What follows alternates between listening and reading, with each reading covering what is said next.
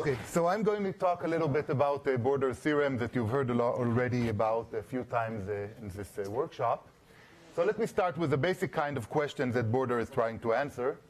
And here's an explicit question, if you wish, about auctions, but it's really just a plain question about probabilities. So we're selling one item and two players. Each one can have either a low value or a high value. We don't care what the low value or high value, we're sort of abstracting away. And the question is, can you design any auction where you win, if you have a low value, you win with probability 30%. If you have a high value, you win with probability 70%. And I'm only talking about, can you get the probabilities to work out? Don't worry about any games or strategies or anything like that. So I have my own, yeah. Okay. Okay, so can you do that? So what do we need to do, basically? We need to fill in probabilities for any combination of values of the players. We need to fill what is the probability the first guy wins, what is the probability the second guy wins. Okay, the column player wins with this probability, the row player with that probability. The sum of these two has to be 1. And by the way, I'm assuming uniform equal probability L and H. And what I need is the total probability that the row player wins, 0.3, has to be the averages of these two numbers. And the total probability, let's say, that this guy wins when he has high value is the average of these numbers. So can you fill the question marks so you get these averages? And the answer is yes, you can. So here's one solution. Good. So can you always do that? For example, can now suppose that I want 0.2 with low and 0.8 with high. Can you do that? And the answer turns out to be no. So if you try to fill in the question marks to get the, that the average of this guy and this guy is this guy, and so on, you will not be able to do that if your constraints probabilities are between 0 and 1. So how do you know that you cannot? Well, basically, border gives a completely general solution to these types of questions. So the input, if you wish, to border's theorem is the question, suppose I'm giving you the probabilities, so each player can have one of m different values. Each of n players can have one of m different values. And I'm telling you the probabilities that he wins for each one of these values. So you get m probabilities for each player, which is the probability that he wins for each one of his types, if you wish. And so let's call this xij, the probability that I wins if his type is j. And the question is, does there exist an auction with this winning which gives you this winning probabilities? And for now, it's just a question about probability, nothing more than that. So I'm just asking for, does there exist like a tensor? So it's going to be a matrix, an n-dimensional matrix with m numbers on each side, where the averages work out according to the xij. And the question, can you have that? So you're given this sequence of m times n numbers, and the question is yes or no. Can you figure that out or not? And border answers completely, and this is the question.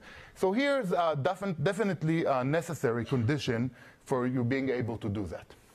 If you look at, you fix a subset of values for the first player, a subset of values for the second player, and so on, and now you sum these probabilities.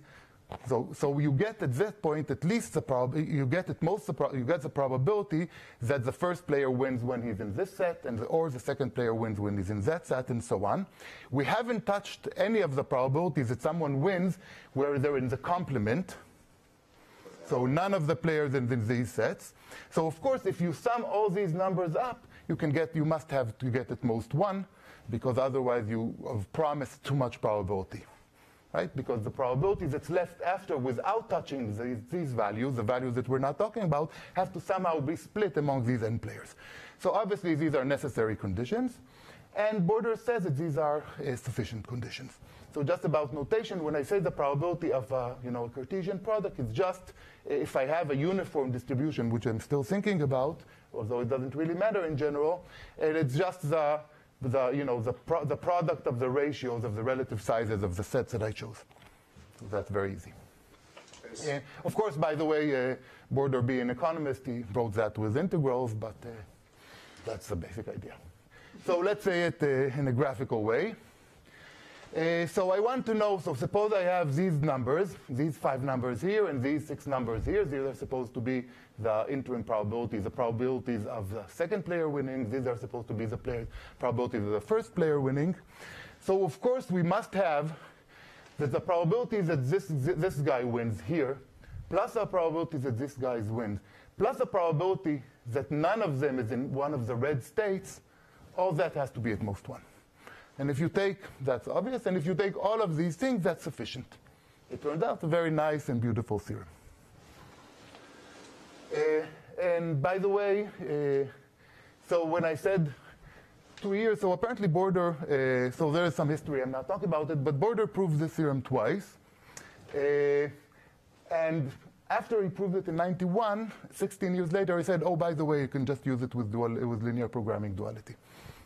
So the first proof was sort of complicated, and the second was very easy. So, do you need all subsets, or could you specialize? Okay. So now I'm a bit fudgy here about how general I want to be. So one thing that's obvious, if we're thinking about a uniform distribution, let's say over the rows and columns, then of course the tight sets are the ones with the largest x's. So you might as well, if you order the x's from the highest to the lowest, you might take a prefix to the left, right?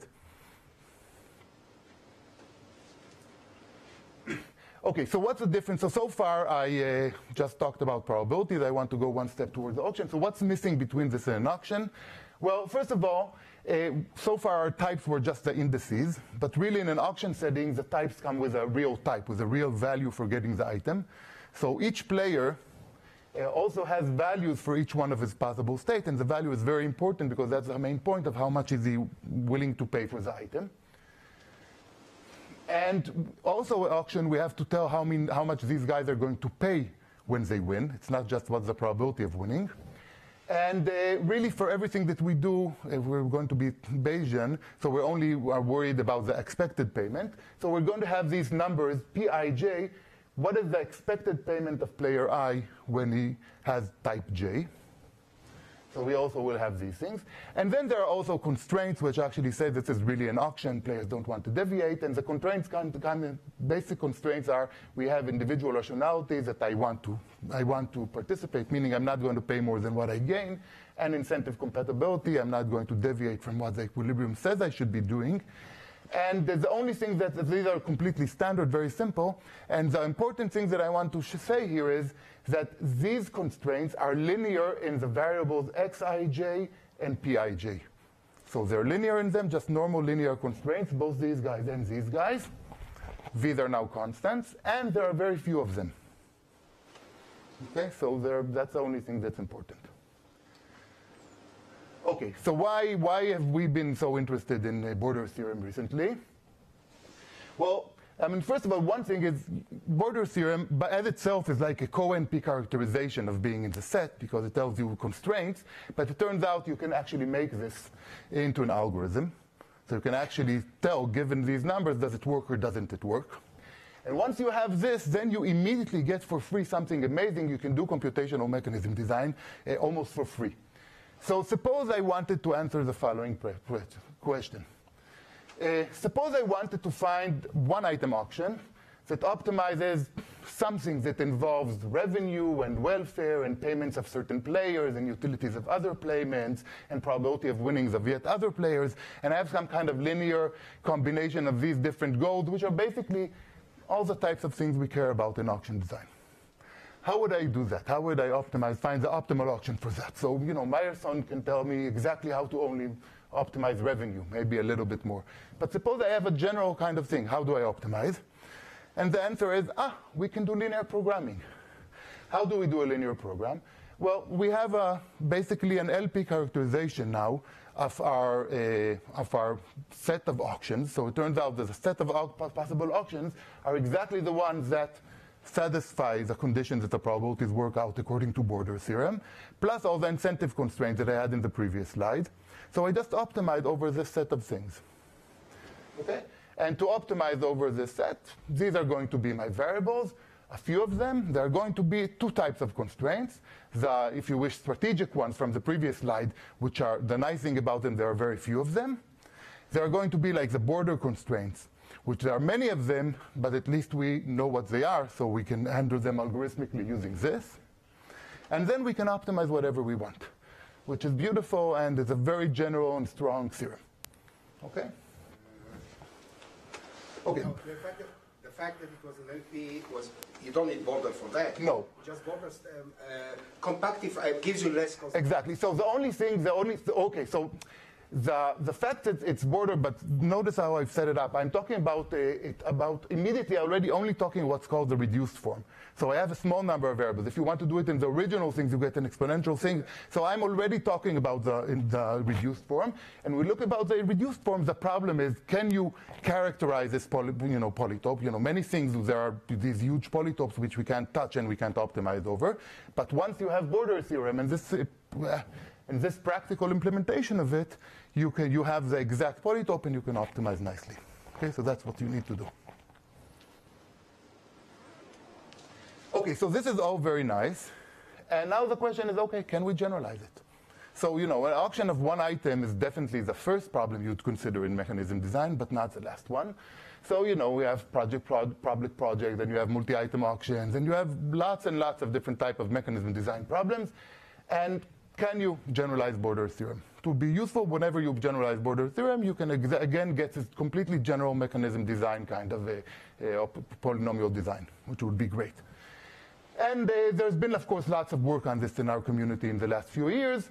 And I think there are basically two types of extensions known. One of them, just slight generalizations to where you actually get a nice complete border theorem. For example, I think Jan talked about the example where you have auctions of multiple unrelated items, where you get an exact generalization of border theorem, and he presented that in his talk. And there are also other, very, very general, for almost any mechanism design problem that you can think of, but these are only approximate computational. So approximate computational is that may be annoying for two reasons. For the computational one, it's approximate. That's so sad. We want it not to be approximate. From a mathematical point of view, the fact that it's computational, you don't get like a nice set of equalities like in border. That's sort of annoying, I would say, for economists as well.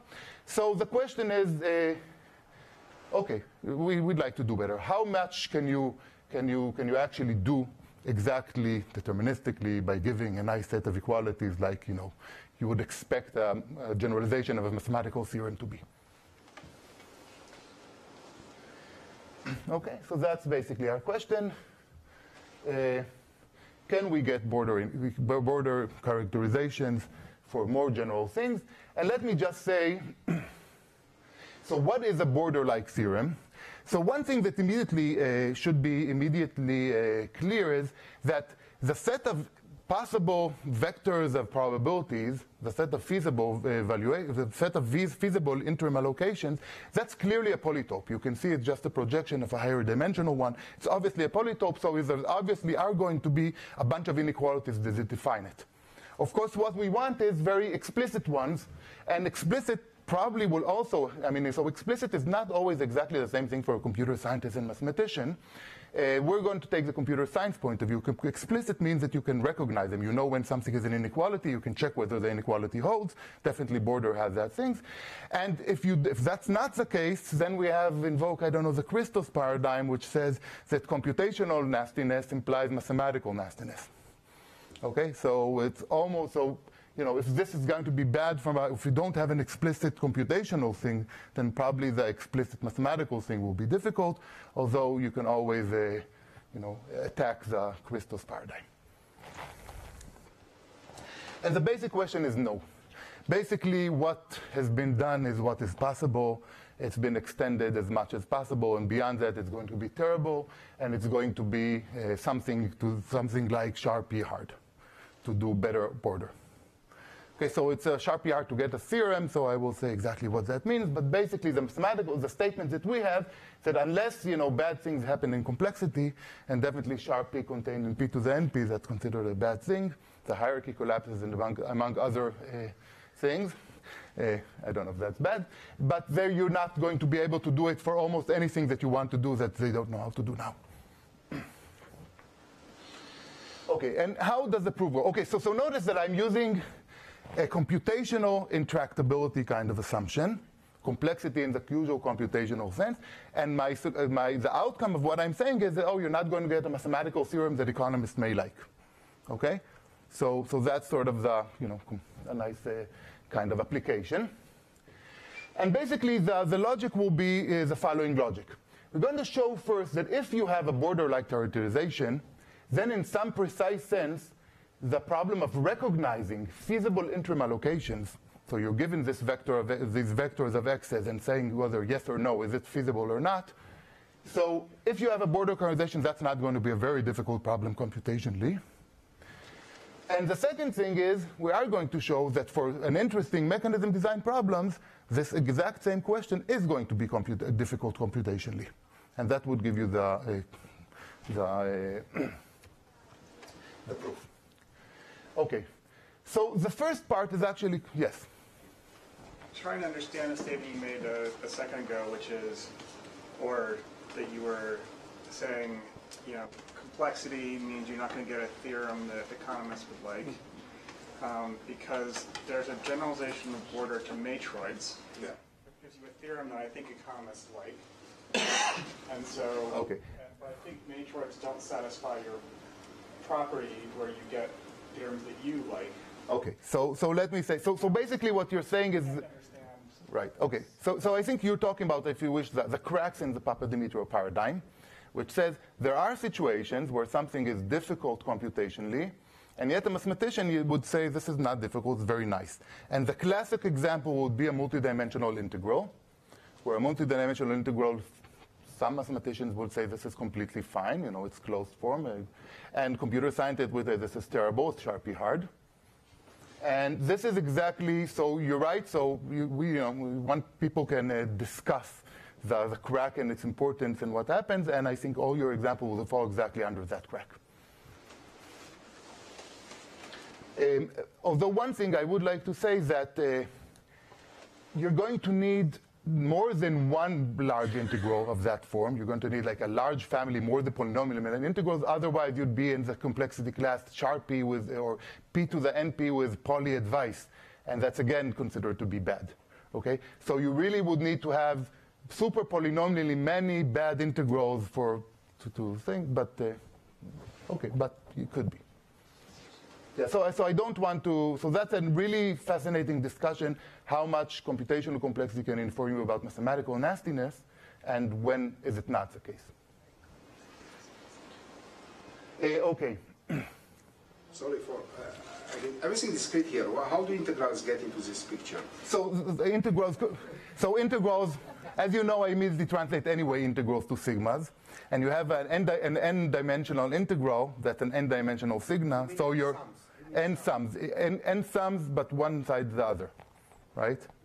One inside the other, right? Okay, so so basically you're summing over exponentially many things. And that's going to be bad. Okay. Okay. So let's say, so why is it true that if we have a border-like characterization, things are going to be a little bit easy? Because the border-like characterization, basically, what it means that you can tell whether some kind of inequality is the facet of this polytope. And of course, you can figure out whether you're inside or outside. So it basically means in a computational sense, it means that you can recognize when something is outside. You have a proof when something is outside of the polytope. So at least that gives you like a co-NP kind of characterization of being outside. So the whole ellipsoid thing would be a P to the co-NP kind of thing. So that would give you a P to the... so the characterization would be in the class code co-NP. That would be completely obvious, okay? Because that's exactly what the border says. So it's not going to be too difficult. And what do I mean by saying that for certain problems this is going to be hard to actually recognize a feasible interim allocation rule? So we're going to actually describe a very simple public project setting for which to realize whether you can get these probabilities or not is going to be Sharpie hard. So this is a Boolean decision problem, and the Sharpie hardness would be under Turing reductions, which is good enough for everything that we do. Okay, so here is the problem for which I want to show this Sharpie hardness, and this is really the simplest kind of mechanism design thing that you can have in almost anything else that works. We have a few other examples. Sorry, can you go back to one for a moment? What you're saying is that modulo border, modulo characterization of the interim, everything else is easy. Everything else is easy, yes. That already I had in a previous slide, right? So Here.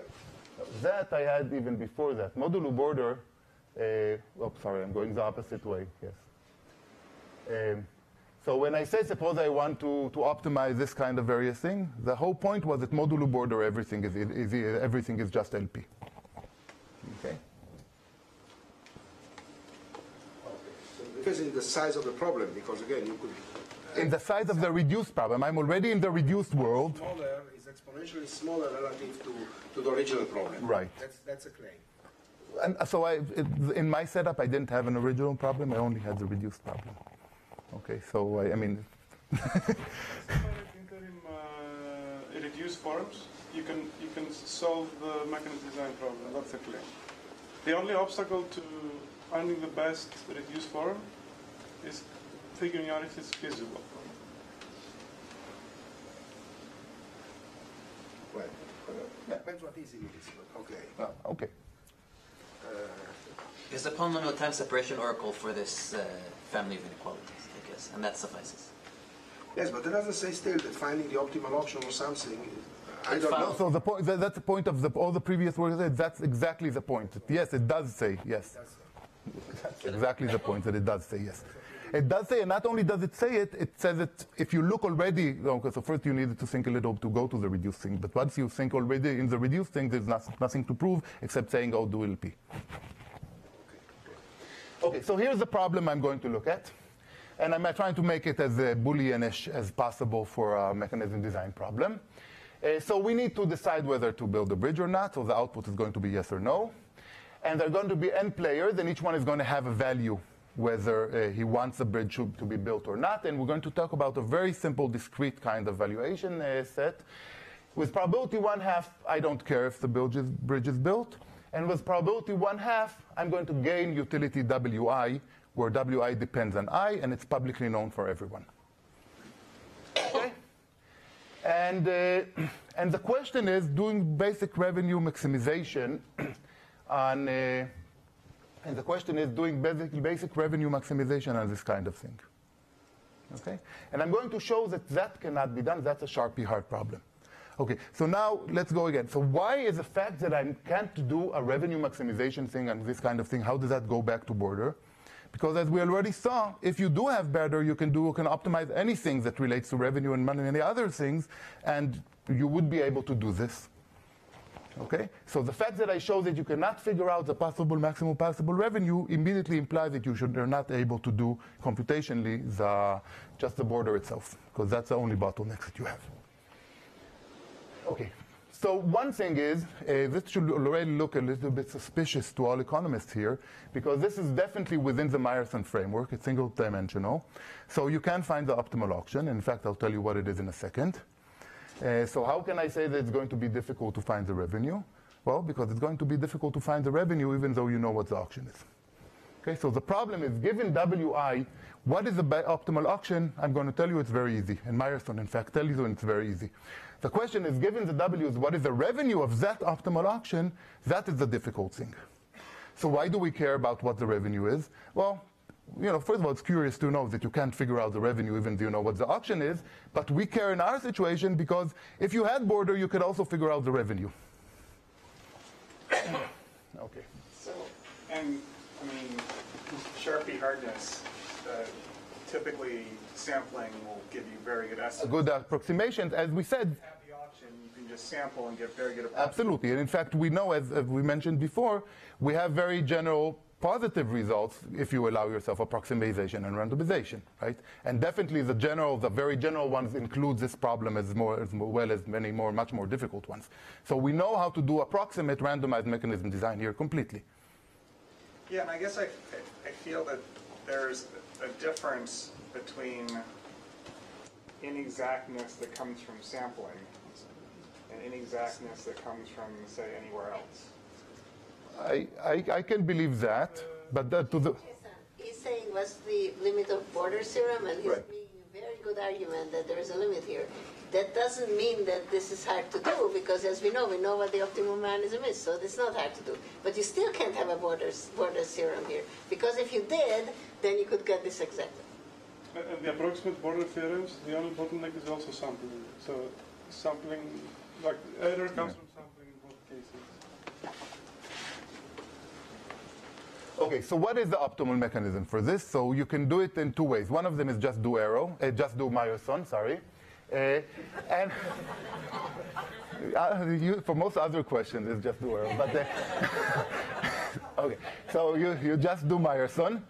And basically the question, the optimal auction is the weighted threshold function. So you sum the weights of the guys who want the bridge, so that happen to have Wi, and you compute, so that gets the value Wi of it, and you compute the sum of these values, the sum of these weights to the weights of the guys who are indifferent about the bridge. So they really don't care if you build the bridge, but because they're indifferent, they're going to vote against. And if you're above the threshold, you build the bridge, and otherwise you don't build the bridge.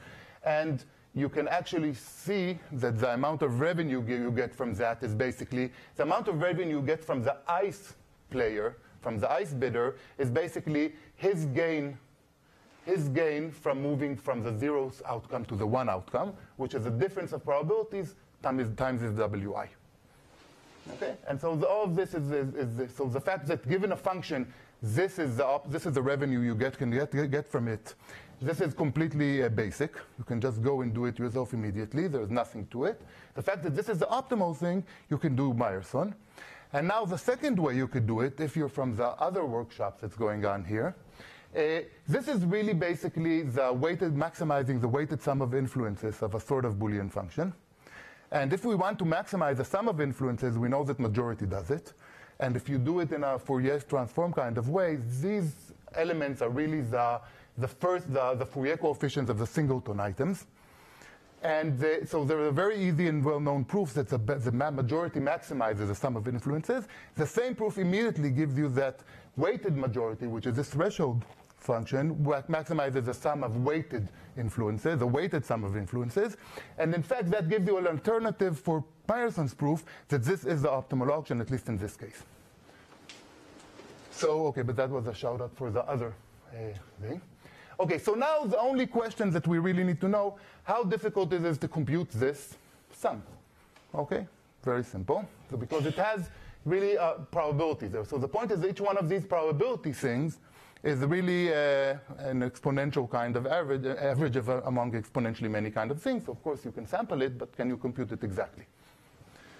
So it turns out that it's hard, as you would expect. So anyone that sees that kind of thing, you can figure out it's difficult. So this is our computational problem. You get your W's, you want to estimate, you want to calculate, not estimate. You want to calculate the probability, the weighted sum of differences, of influences here.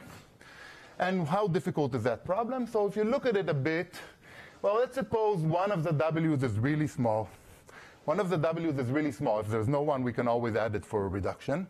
So if one of the W's is really small, he's only going to have influence if the other guys are exactly tied.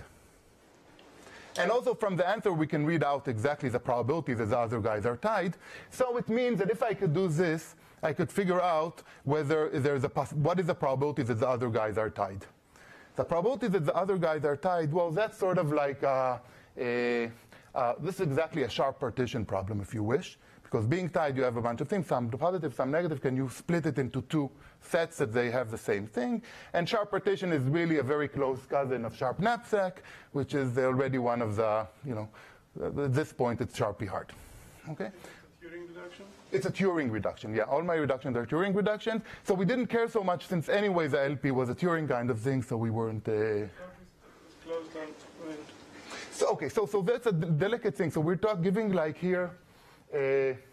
yeah, so I'm not sure. So, okay. I was wondering also about that, and I started figuring it out, but I never finished.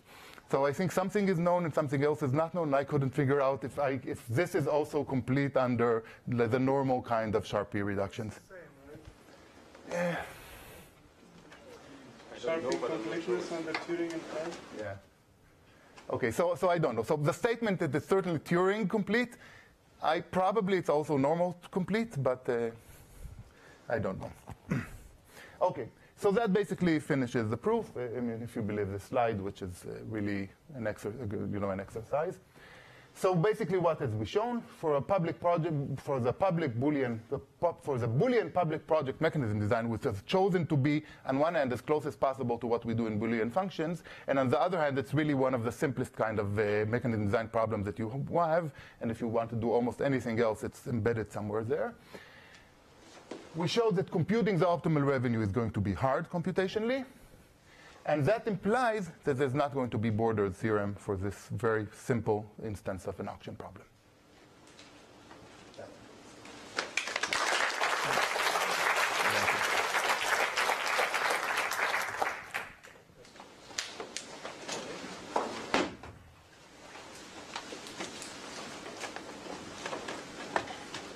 Jason? So, question, comment. I mean, it seems to be the boundary between places where we have borders like here and places where we don't is matroids. The border of border store. The border of border. No, it seems like it's matroids. The if you Sort of the economics. Okay, so you're saying a theorem from your point of view of when does it look nice mathematically to your eyes, it's matroids, which is farther along than what computationally is the situation. And it would be really nice if you could quantify that mathematically, that, you know, if I allow myself these types of integrals, then I could go only this and not there. I don't know how to do that, because if you allow yourself, like sampling, you can go all the way. Border's theorem for matroids that I'm missing here? So you write the same thing, but then on the, so if you take his equation he initially had, but you put the expected rank of the matroid when people show up with the probabilities that you have in the sets, then you get a Border's theorem for matroids. Okay, and so you get the mathematical equation. On one side you get an expectation of the expected rank according to the matroid. Okay, and this is a very succinct, nice description of this thing, and even But part of the problem with matroids is that there is exponential amount of input here, because you have to, the rank function is so like calculating the expected rank function is, you know, Approximate. You can approximate it, but it's... Like here, the order theorem usually have exponential number of inequalities, but doesn't have exponential amount of input. You can compactly think of what they are. Whereas the rank function is sort of intellectually in your head compact, but I can't give it to you as an input. I mean, it's a query question the of input is the matroid description in the first place. which is exponential itself. There is no compact description of matroids. I mean, for many there are. Okay. Like I give you the graphical matroid, it's the graphical matroid. That's the compact input, okay? So You can have succinct representation of certain matroids, that's true, but then it may be... So, I mean, of course, at the end, we all know it's going to be computationally sharply hard to actually compute these expected ranks of, even if you give a succinct one, and definitely if you give a non-succinct one, right? So I agree. I mean, I think it would be really nice. So this is like a more general kind of thing of the whole Papadimitriou paradigm, that if you showed something is hard computationally, it means that it's bad mathematically. This is like a big crack everywhere, and it would be nice to be able to go even a little step more further than, you know, what's really P&N or you know, easy computation or not, to show not only is it difficult computationally, but even if we allow mathematicians to do these types of integrals or these types of sampling, you can't do this. That would be really nice. So just to be clear, though, so a step back from all matroids is the uniform matroid. So 2 units, 1 item. What is your... So I don't think we have a result for that either side. Right. So we have like a bunch of examples. It doesn't cover where it's hard. So we know for things like matching, for single-minded bidders. So we have a bunch of results where it's hard. We sort of thought it covered almost anything that you could think of, but very possibly there are more things that did not fall under our impossibility and are not yet known. There's not much there, but definitely there could be interesting things there. I don't have an exhaustive map of the area in my head.